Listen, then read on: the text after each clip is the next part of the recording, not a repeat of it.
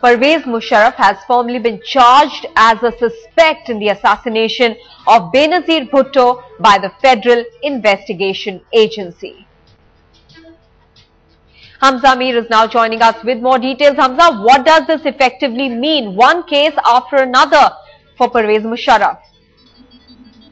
Well, yes, I think this is moving towards the same direction as we discussed the last time about Musharraf, that he is back in Pakistan to ensure that he gets a clean sheet from all of the cases that are against him, let it be the Benazir Bhutto case, the Akbar Bukti operation case, or even the constitutional case, because right now it's not only the Benazir Bhutto's case, it's also the Prime Minister Nawaz Sharif calling out in the Parliament that he will actually move into the court for charges of high treason against Musharraf.